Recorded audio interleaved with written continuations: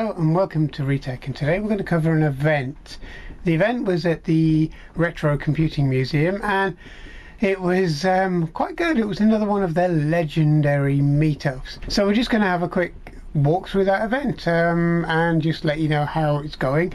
And then in part two we're going to launch into the Commodore Amiga 600 again. Now this Amiga is an Amiga I'm going to max out as much as possible, because if you have a quick look at this video, this little clip from this video rather, from our program on using the Amiga 600 as a Midi system, as a Midi recorder, a Midi sequencer, you'll have probably noticed that it kind of runs out of memory quite quickly. This thing can do. Okay, so I've just set the keyboard up slightly differently and we're going to just do a little bit of a track.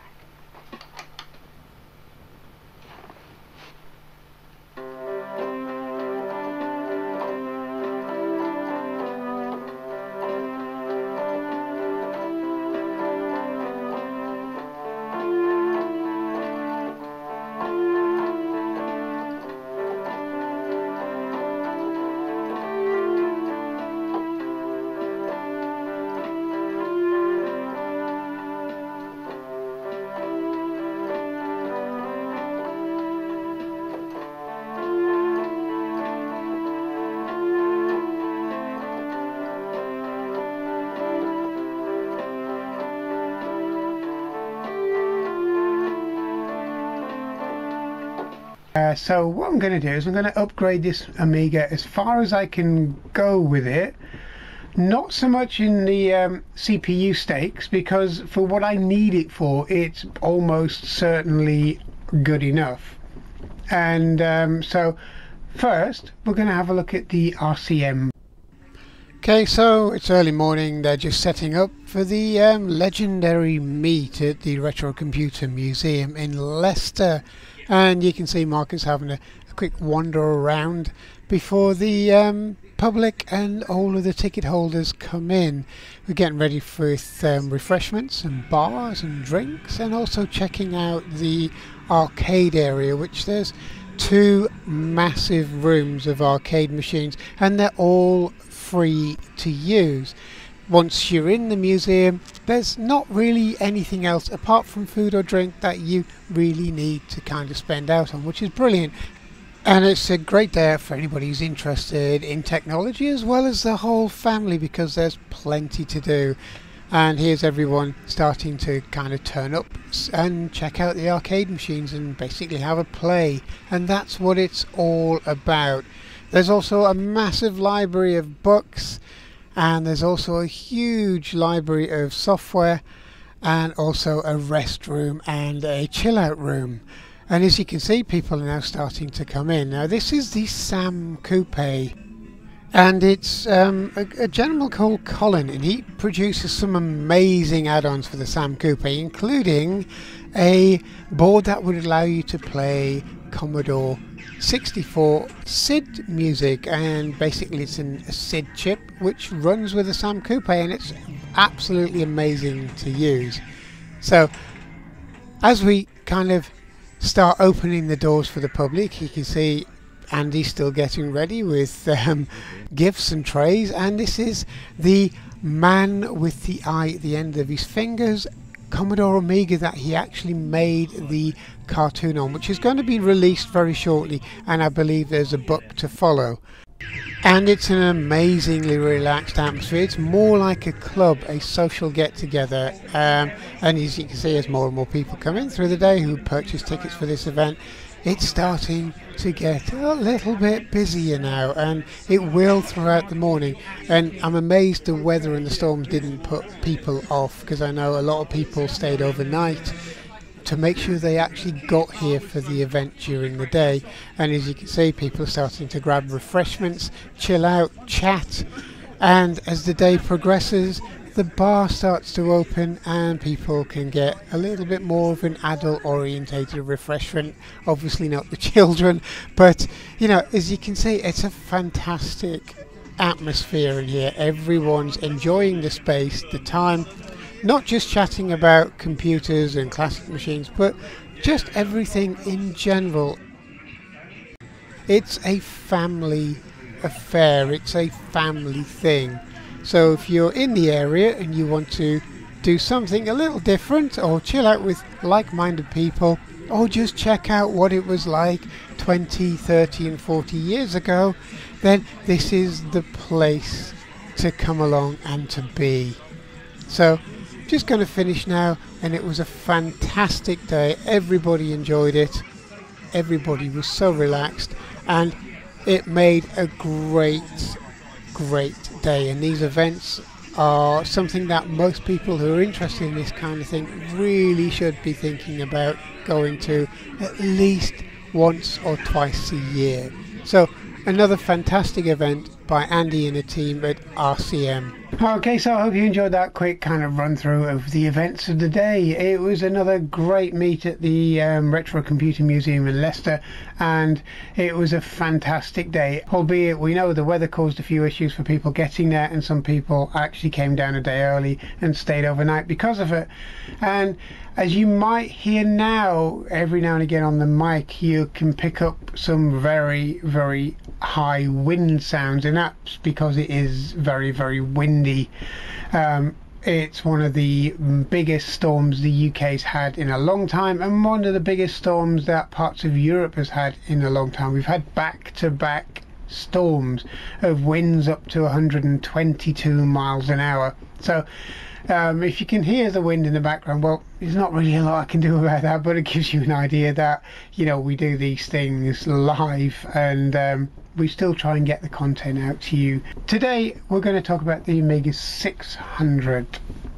And the 600, as you can see in this previous video, was used for a Midi controller. It's a great little Midi system, and the ideal thing with this machine, it's very small. I mean, you know, it doesn't take up a massive amount of desk space when you start plugging in keyboards and MIDI devices and interfaces, etc. So kind of reduced footprint works really well. And the more I use the 600, the more I actually like it. I was kind of a little bit more against it when they were current, because I had a 500 plus, and my brother actually had an Amiga 600 before we moved on to 1200s and then PCs and so on. But I always thought it was kind of a bit of a lost cousin, but it's actually more useful now than it was then. The other thing was, this could be carried to computer shows, conventions, swap parties and all this in a backpack, where the 500 plus was a bit big for that, and so it had its advantages. But we're going to max this thing out to where I need it maxed out, and that's in the memory stakes. And I'm also going to upgrade it with a hard drive, and also we're going to bung a lot of software on it and upgrade the system, the ROMs on board as well. So we're going to have a quick look at that. So let's take a look at how we maxed out and upgraded this machine and what the results were. So we have a 600 stripped down to its board, and as you can see, it's just fairly standard. I've taken out the extra memory and basically cleaned the board up. The keyboard's standard, the rest of the machine standard, as you can see here. Okay, and this is the module that's going to go into the machine. This is the extra 9.5 meg of memory that's going into this machine, and when you couple it with the internal memory of 1.5, you should have 11 meg on board. We're also going to install the Amiga Forever ROM, and that will bring it a little bit more up to date. And we're also going to install a hard drive onto the board as well, because this is a basic machine. This always has been a basic machine without a hard drive. And as you can see, we've just popped the memory in place, and the keyboard's also there, so we can get it running. So the next job we have to do is to install these two upgrades, the Amiga Forever ROM and also the memory upgrade, which should be fairly straightforward. Also, we're going to upgrade the hard drive, or install the CF card hard drive into the Amiga. All you do is you just pop in the ROM, replace the original, and you get the 3.1 ROM installed. the memory's already in place, and we just test the machine to make sure it all powers up the way it should do. You should really only do this a stage at a time. Next, it's the actual extra memory, and it's a clip over processor type. So basically it's designed to clip over. We're using that little window there to secure it to the board, as you can see here. Now really all you need to do is firmly push it into place and it should snap down. It sounds rougher than it really is, but it should snap down quite tightly. And then again, check that it works. Always do it in stages. Make sure that one upgrade works before you move on to the other. The next is the workbench upgrade on the CF card using the IDE interface and an IDE converter. So basically all it has to do is plug in onto the IDE pins here as shown, and have a quick check underneath, because there are some metal parts on here which are not very good if you decide to touch them against the processor, an IC or another component on the board. Because you don't use the tray, it needs to be secured somehow, otherwise it's just going to flop around inside the case, which is never a good thing. And as you can see, it's quite flexible. So the way I do it is that I actually use a little bit of double-sided tape, because as you can see the tray is not going to fit.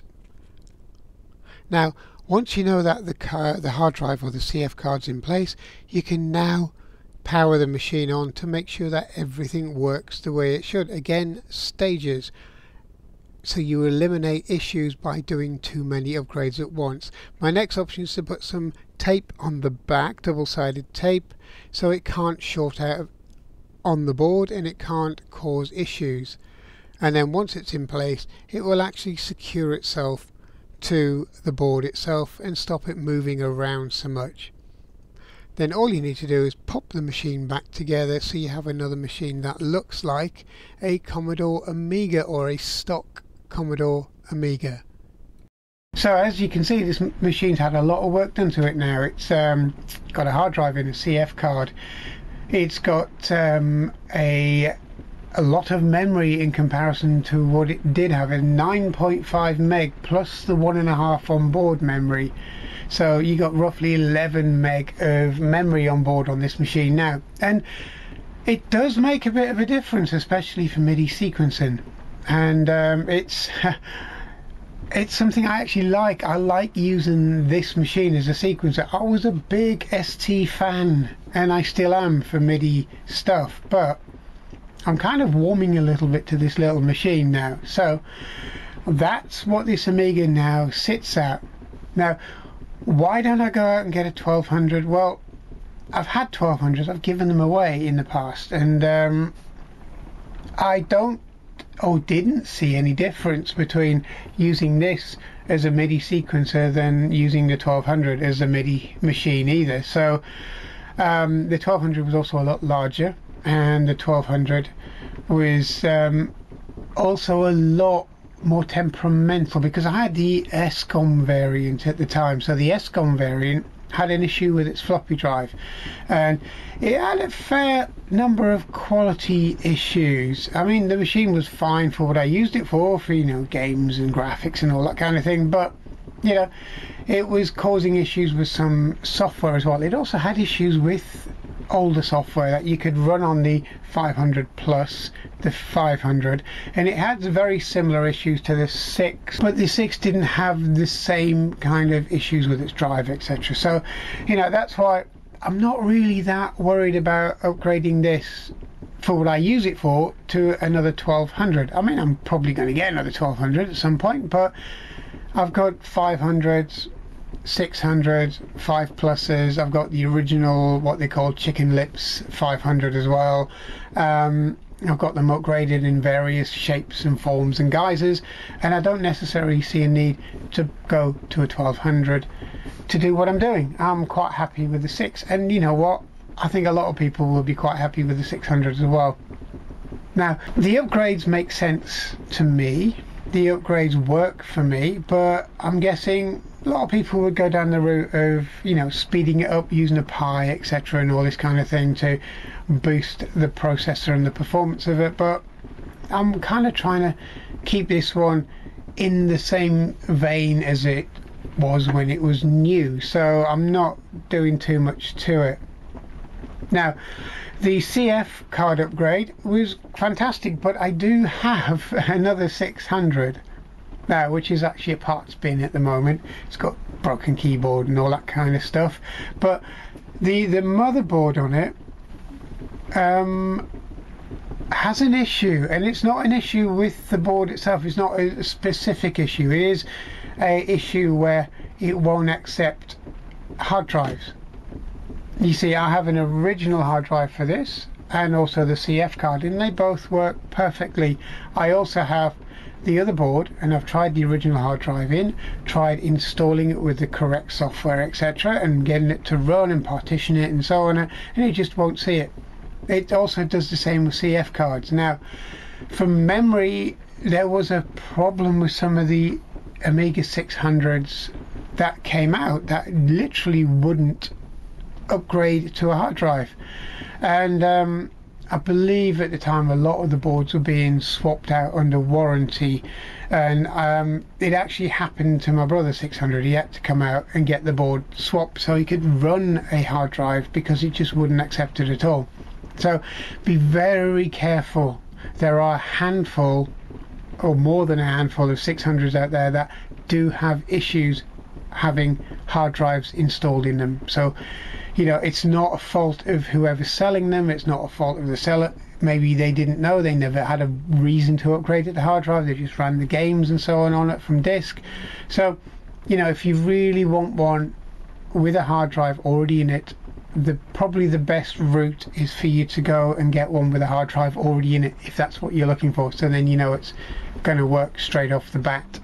But other than those little niggles that they had with the 600, I'm quite happy with it, and it's a great little machine. I'm also very happy with its performance as a MIDI machine, and also in this video I'm very, very happy with the way it turned out for RCM, because it could have been a bit of a disaster because we had up to 122-mile-an-hour winds the previous day, but in the end the event was fantastic. It was friendly, everyone did their piece, and it was a great day out. So if you are in the UK or visiting the UK and you're in and around the area of Leicester and Leicestershire, then go and, you know, make your way there and meet Andy and the gang and have a great time.